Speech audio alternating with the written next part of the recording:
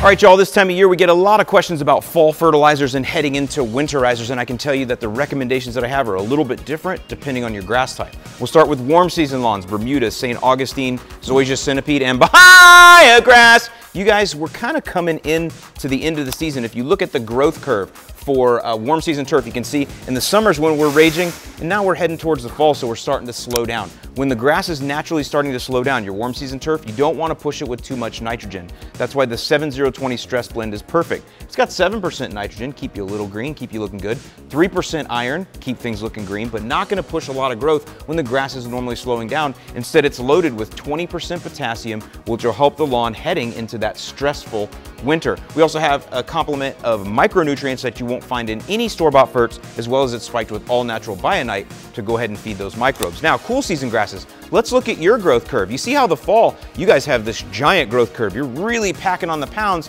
so everything is good before you get to winter. So you do want higher nitrogen, and you want to use Flagship 2406, 24% nitrogen, of which 50% is slow release. So for those of you that like to do this kind of spoon feeding through the fall, when you use the Flagship, you're actually getting fed all the time because you have 50% immediate release and 50% slow release. And then when you apply every 4 weeks, all that's kind of coming in layers. It's the perfect way to really stock up on your nitrogen levels in the fall. And then as a winterizer, right after your final mowing, just before the snow, pack that on in the ground or on the ground, spread it on, and then next spring, boom, you're the first one green. Now we also do have a little bit of potassium in here for stress, as well as those micronutrients. Again, you won't find water-soluble micronutrients in anything at the store, as well as we have bionite, again, that natural additive. So that's what you're using. Cool season lawns, Flagship, all fall and as your winterizer, and warm season lawns, you're gonna use the stress blend all the way up until you stop mowing. With that, I'm Alan Hain for Yard Mastery, and I'll see you in the lawn.